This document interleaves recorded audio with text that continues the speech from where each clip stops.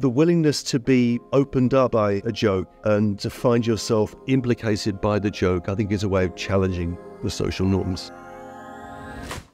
The extraordinary thing about football for me, is the lived experience of the history of a team and how that relates to identity, to family, to who you are. The decision to live or to die can be a rationally chosen decision. And I love how you talk about, for example, how our conceptual apparatus for suicide is outdated, and that maybe the focus should be system change instead of very much labeling things as mental illness. The main task of philosophy is to prepare us for death.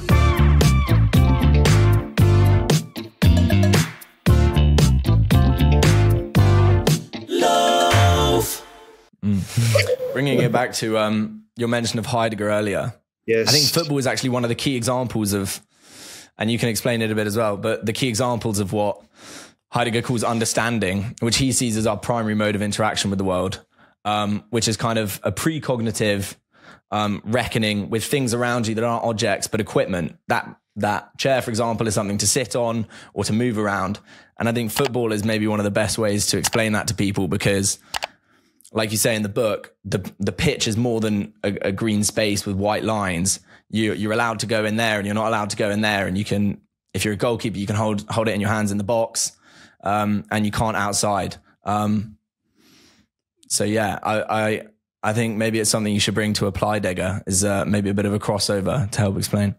Maybe, yeah. We're going to do a second series at some point in the next year, so maybe I'll bring that out. I mean, but it's true. I mean, we have, the idea of the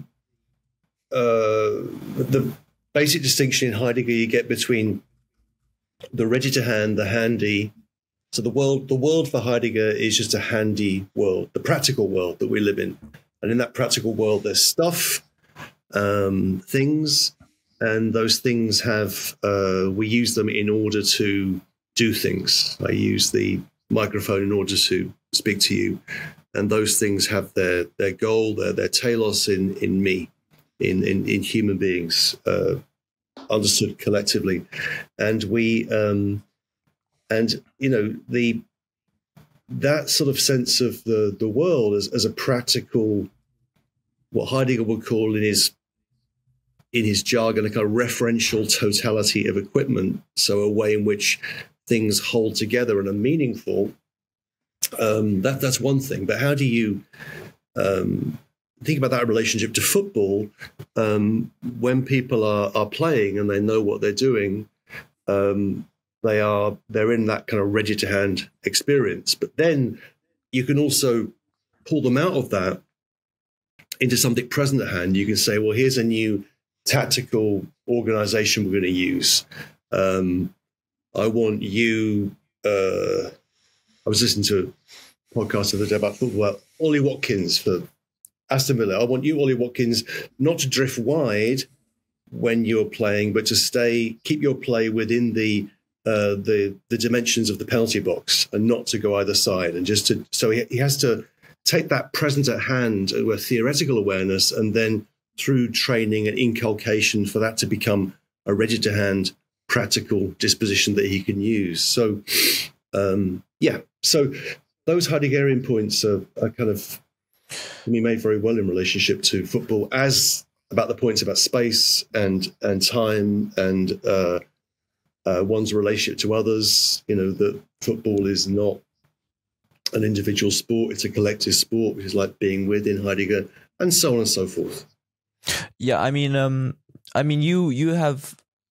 Sorry to jump in here. No, I wanted to quickly, for those who don't know and are listening, you have a podcast, Apply Heidegger, and I think Heidegger is notoriously difficult to understand, notoriously, scary. I mean, people right now listening might even flinch at the mention of Heidegger's name, because he is really just so complex. And I was wondering, through your podcast, bringing the wisdom of Heidegger and to kind of a wider audience who aren't necessarily, focused in on this niche of philosophical discussion. Well, what do you think the benefits are applying, for example, Heidegger's teachings to my life, to your life, and how can the average human being use the teachings and the wisdom of Heidegger to live a better life? Right, it's a very good question. I mean,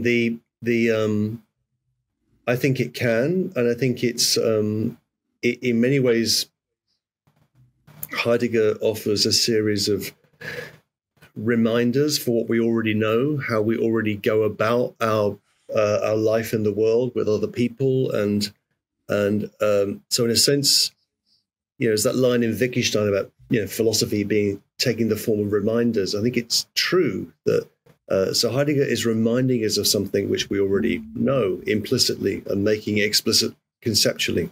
But the difficulty with Heidegger is that he does that in his German, which is Heidegger's philosophical gambit, which is extraordinary, is that the whole language of modern philosophy, mind, world, subject, object, the primacy of, say, epistemology, the primacy of a scientific view of the world, naturalism, all of these things, they're not wrong, but they're secondary to our lived experience of being in the world. So Heidegger sets about developing his own vocabulary for that, his own kind of personal language.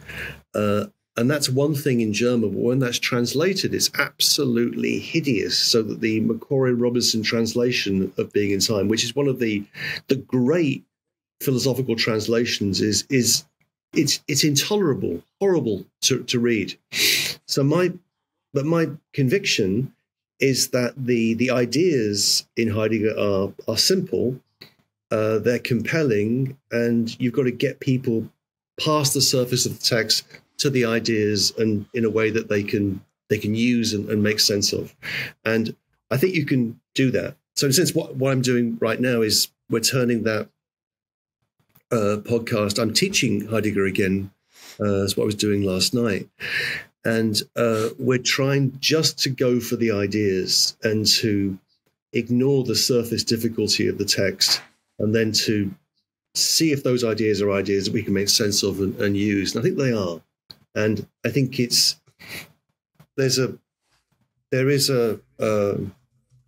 Heidegger's thinking is really, really simple. It's about meaning. We live in a world which is significant. The world just makes sense, not in a deep way, but it just hangs together in a certain way. And the second point is that there is movement. We're constantly in movement. Things are moving all the time. That's our life in time. So how do you think together meaning and movement? And philosophy tends towards the static, in the sense that you take the buzzing, blooming confusion of experience, and you kind of freeze dry that into a set of concepts, a metaphysical picture. There are philosophers that are, beyond that, like Hegel, but still. So Heidegger, how do you describe meaning and movement? Is kind of where I begin. Hey guys, I hope you're enjoying the episode. I just wanted to drop you in a word from our sponsor Manscaped. You can use the discount code LOAF to get your discount, because even a lion needs to tame its mane.